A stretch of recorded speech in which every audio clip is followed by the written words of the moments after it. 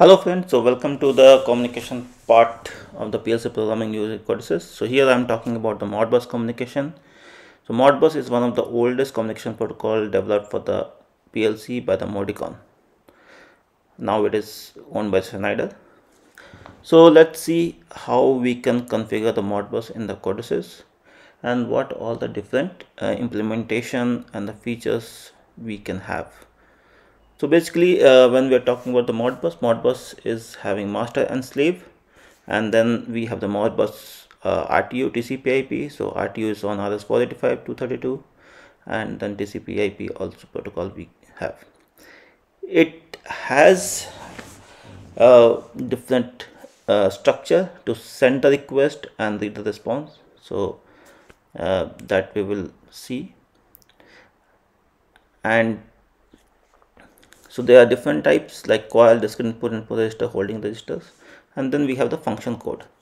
So let's see how we define and configure the Modbus in CoDeSys. So as I told, Modbus, when we are talking, we will have Modbus master and Modbus slave. So that is why I have opened two projects. So one is the Raspberry Pi and another is the control win. So Windows similar PLC of the CoDeSys. So we need to go to add device. Okay, then we will select first the Modbus COM. So first I'm explaining here how we can do for the using COM port. So RTU, when we add Modbus COM, then when we select, we will see there's COM port Modbus master. We need to add for the master part. So once we click there add device, it will get added. So let's wait for getting it added.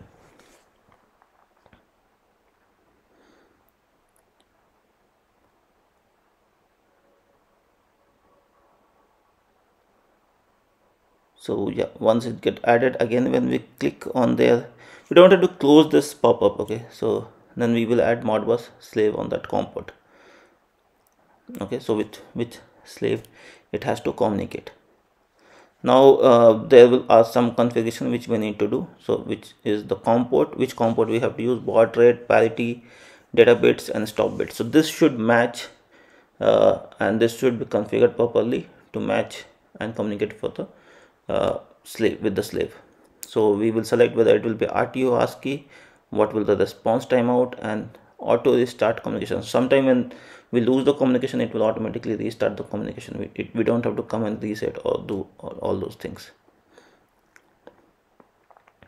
So now go to Modbus slave. So here actually we define what is the slave address, what is the response time, and then we have to add channel where we define different options. So different kind of configuration. So here read coils, read discrete input, read holding register, read input register. So there are multiple options, so read and write. Okay, so let's select holding register. So we will configure for one holding register. Trigger type is cyclic, so and then we have to define the length and the offset address. Okay, so when we click OK, then this channel will get added. Let's configure another channel to write the multiple register. So we will see how we can read and write both. Okay, now let's configure one input register where we will be only reading the data. Okay, so not writing anything but only the reading part. Okay, after we configure the channel, then we will get this IO mapping. So here we have the addresses. By default it will be in the word format. Okay, in the array format, array of word. So we can go and still define our data set here. So data variable with that address also. So we are defining the variables for the particular address with the word. Okay, so once we have configured for the Modbus master, let's go to configure the slave device. So here also the same procedure will go. Modbus COM we have to add first. Once this get added, the Modbus COM, Let's see here. Yes, so Modbus COM got added. Now we have to add Modbus serial device. Okay, so once we added the Modbus serial device, here we have to now provide the details here also. What will be the unit ID and the slave ID, what is the number of holding register we want to expose, what is the input register we want to expose, whether it will be writable or not. So when we check that box writable, it will be read and write both. Okay, now once we define here, then we will get the IO mapping also. So the IO mapping here, again it will be in the form of word, array of word. We have the address defined. Now either we can use the same address, or we can utilize this address in defining it at another variable.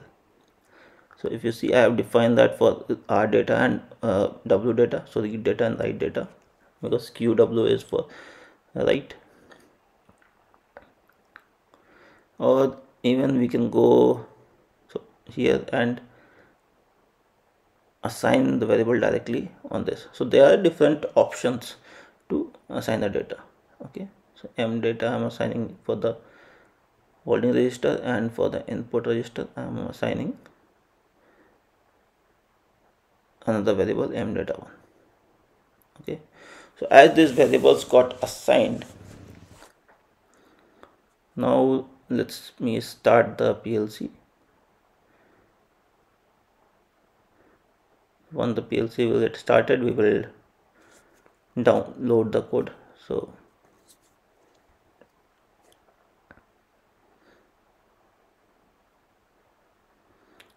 for that, let me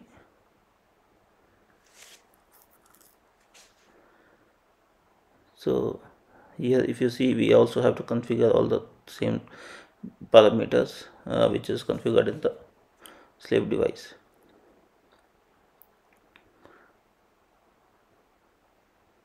So everything is configured here. Okay, so let's now download this program, okay, into the PLC. So let me download this.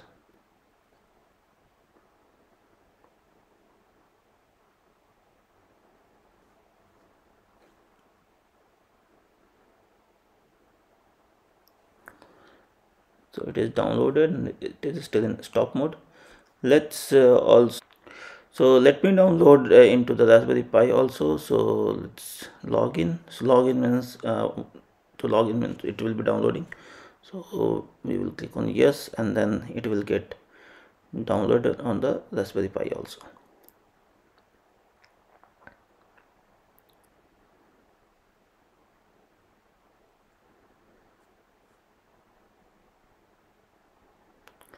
So once it will get downloaded, we will see whether it communicates or not.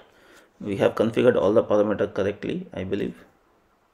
So let us see how exactly it works.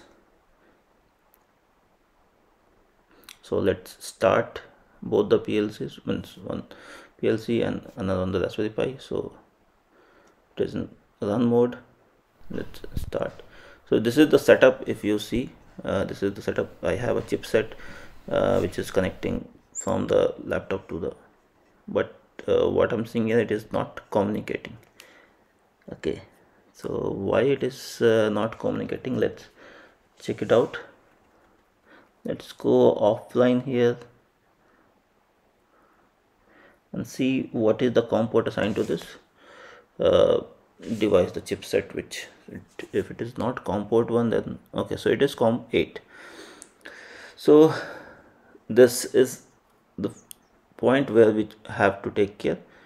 So all these parameters are very important, we have to match. And then when we select the COM port 8, and these are the basic debugging part, and sometimes we miss this configuration and then the connection doesn't happen. So we need to always synchronize this thing. So let's now go into the run mode and let's see if device is communicating or not. If you see, the device is communicating, and even in the video with the Raspberry Pi, the chipset which I have connected is blinking. So it is showing that that device is now connected. So this is the basic setup which we can do between two devices over the Modbus RTU. Now let's change some value and send some value from one to another. So this is my serial device. I will send the data from the serial device to Modbus master.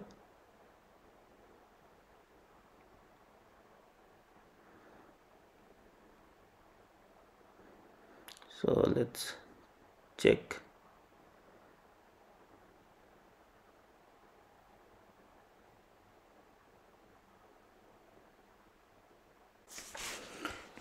Okay, so let's check the data here. Okay, so we got the data. So once we push the data, it is coming into the M data one, which is configured for the input register, and the data which, let's change the values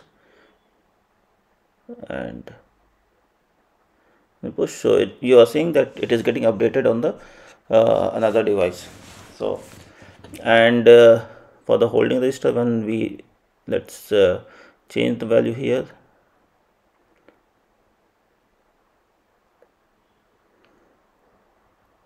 So same thing is getting updated on the holding register part, which is the which we are writing from the second device to the serial device.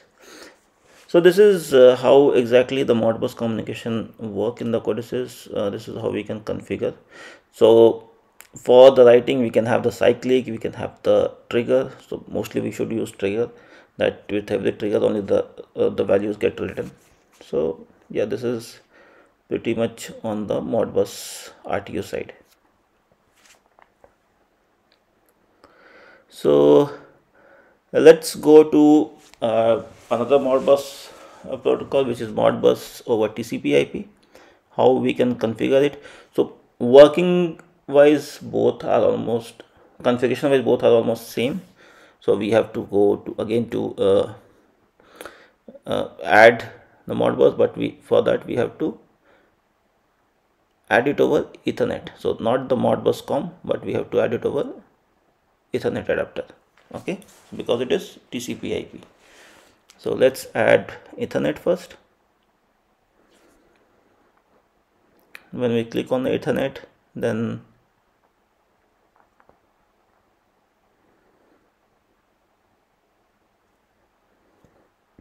the Modbus option will come. So we have Ethernet IP, Profinet IO, and Modbus. So we will select Modbus TCP master.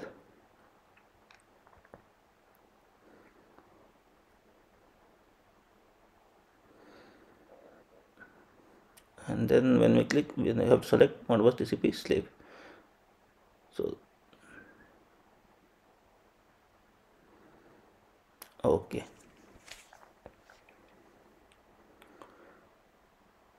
So now we have to define here the IP, the port with which this particular Ethernet will connect. So as I'm connecting to the Wi-Fi, so let me select the Wi-Fi port and it is configured. Let's go to configure the Modbus TCP slave. So we have to give the slave IP address. Okay.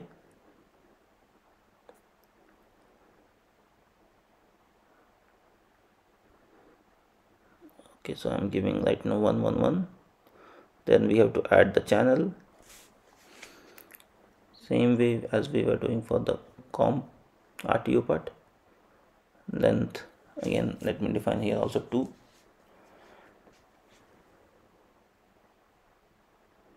And then we will go for the,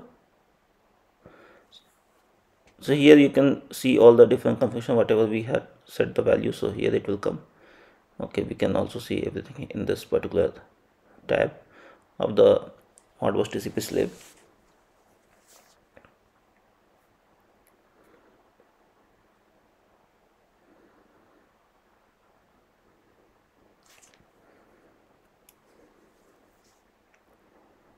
Okay, so let's go and do the IO mapping. So as you see, this is percentage IW 0 has been get added. So this particular address we can call directly in the program also. So this is another way of calling or instancing that particular variable with the address. Let's download it.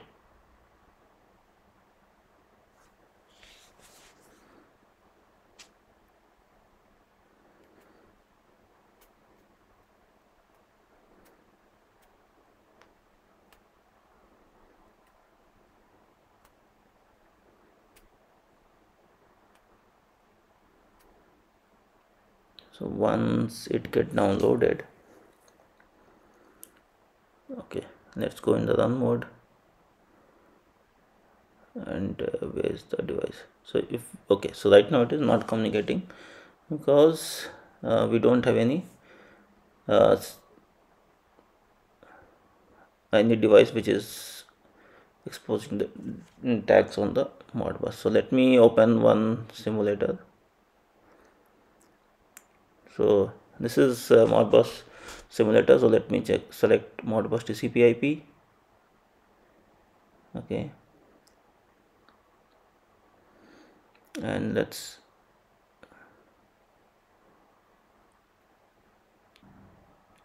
so if we see whether it is communicating or not yet. So why it is not communicating? Okay, we will change the IP address to 184 because it is also running on the same machine. Okay, so we need to provide basically with which slave IP address it has to connect.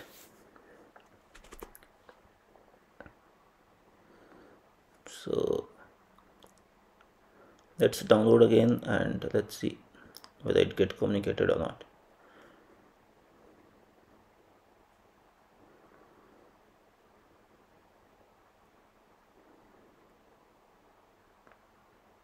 Okay, put in the run mode and it start communicating. So let's check it out by changing the values. So percentage IW, right now the value is 0 for IW0. IW1 is not used anywhere in the program, so it will be grayed out and it is not having. So if we have to use IW1 also, then we have to again go and call the percentage IW1 also in the main program or any program which is getting executed. Okay, so let me download again, log in with online download.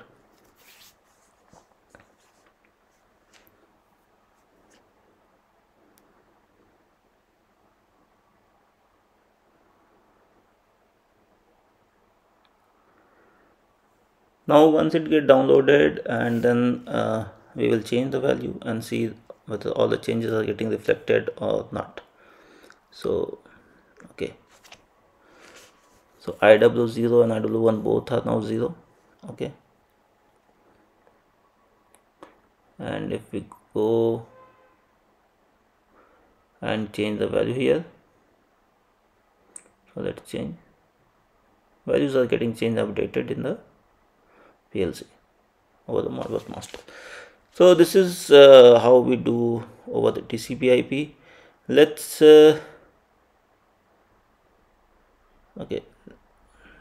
so if we change it from here, whether it will write? No, because we have only read the holding register, so we don't have to write the option. So we will be only reading when it is getting written from another device or a slave device. Okay, let's do another configuration. Okay, so okay, we have not done the right part, correct? So let's add a channel where we will read and write the holding register before going to another configuration. So let's first do that and we'll see how exactly it behaves.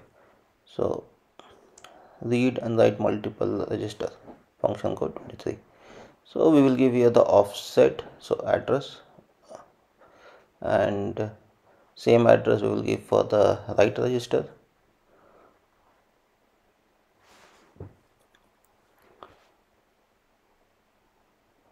Okay, and now we will define the mapping. So as we do, so we have IW2 and QW0. Okay, so let's call these two addresses also into the PLC program so that it is getting utilized, because if we don't call, then it will not get utilized and it will not show any value. So those channels are not used. That is how exactly get does in the CoDeSys. So let's download, and once it get downloaded, then we will check it with the same simulator to write the value and read the value.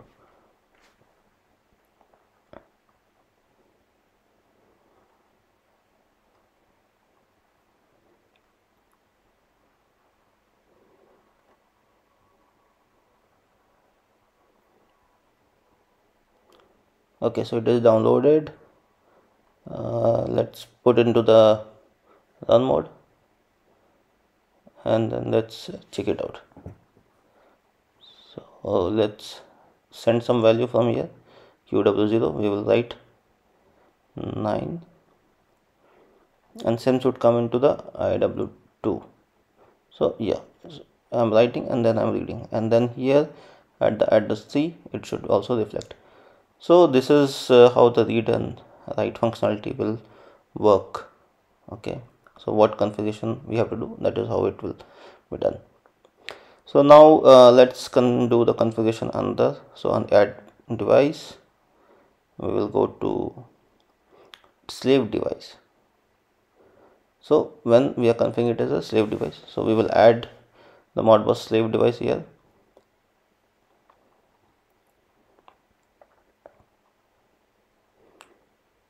So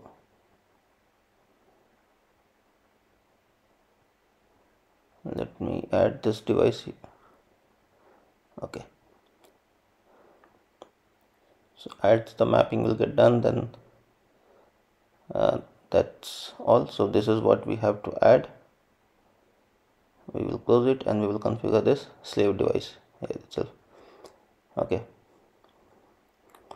so we will we have to define here what, so serial gateway, which COM port, if we have to use serial gateway. Okay, otherwise we will define the IO mapping for holding register and the input register, because by default that is what is configured.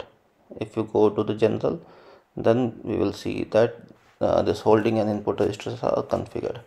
Let's so we have defined here IW3 and QW1. Okay, so let's call these two addresses also.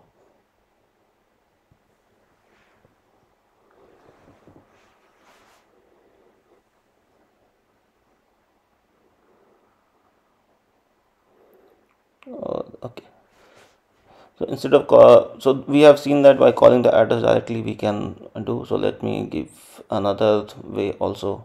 So by creating a variable and then calling there.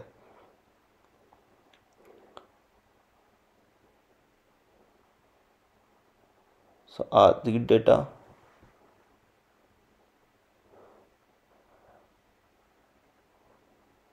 and it is at percentage IW3.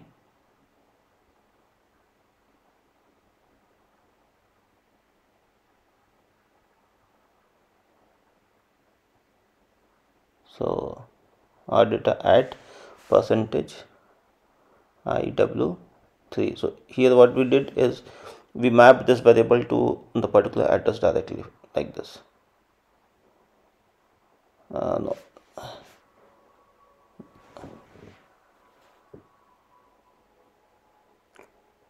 So I did wrong assignment. So here we have to put. Okay. So same thing we will do for out. Okay, so which W write data at QW1, I believe. So IW3 and QW1. So that is what the address is given. So let's download it. We have not called this. Okay, let's download it and we will see, because we have not called this R data and W data in the program, but we have mapped it with the address, so I think it should work. Otherwise normally we need to call those variables into the program part, not only in the definition of variable, but as we have given addresses, so it should work.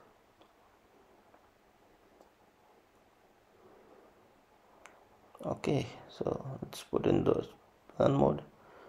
So okay, it is not communicating. Why it is not communicating? Let's go to the configurations and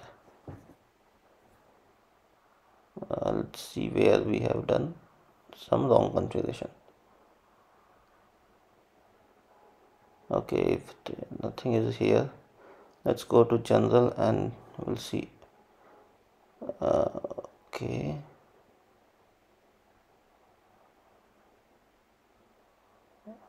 here everything is okay. We are not using gateway, so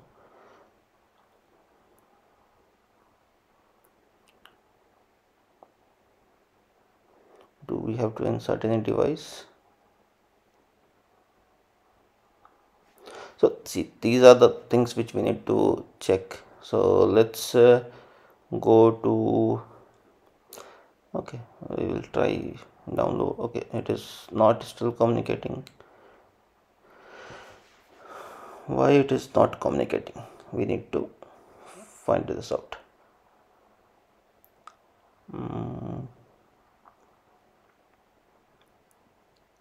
So we will go to the TCP port status and it is showing error address in use. The provided address is already in use. So is it this address we are talking, IW or W data? Let me call it here and compile it.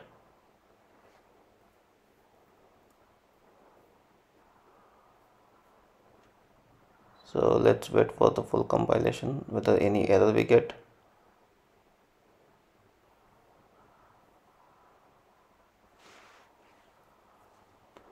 What exactly this error means?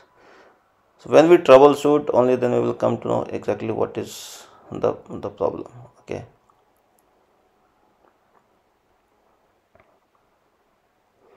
So in the communication, these are the basic things which we need to always take care. Why it is not communicating, whether we have done anything wrong in the configuration. Mostly it will be part of the configuration, and we need to understand the error codes. So if you go again back to here, okay, error code is 519, and what exactly it is showing here, we will not get anything. Status error address in use, and it is saying the provided address is already in use. It is for TCP port status. So let's go to the port, serial port. So we have given 502, and if you see, the Modbus TCP master is already connected to 502 port. So we will change the slave port to 503, and then let's check whether it works or not. So we need to understand the error code, what exactly it is trying to say, where exactly it is pointing out. Sometimes we get misleaded, and so I was just trying to showcase how we can debug the different scenarios also, and what are the things we need to take care. So very basic things which we need to do. Okay, so still it is not communicating, but port status changed to okay. Okay, now let's go to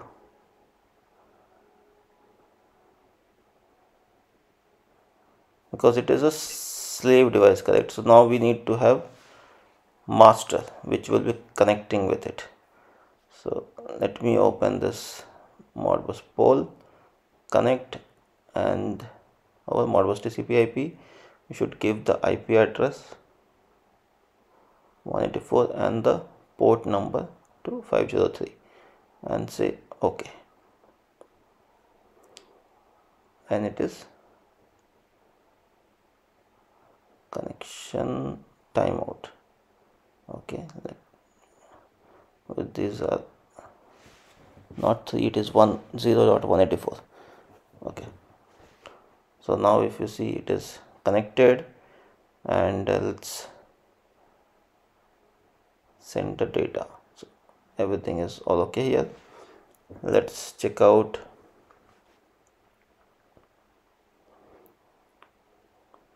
the different data set.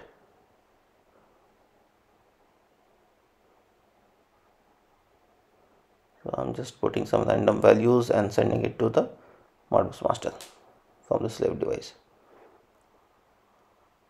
Now we will go to master, we will say read write register, or we will have read. Okay, so here we will give read holding register, address, from which address we have to read, what is the slave ID, and number of parameter. Once we say apply, it is not, because what is our configuration there is input register, so it is coming for the input register. So that this also we need to keep in mind when we are configuring it multiple parameters, whether it is coming into input register or the holding register. Now let's do for write multiple register, apply, and then send some value from here. Then it should get reflected in the read part of the in the holding register basically.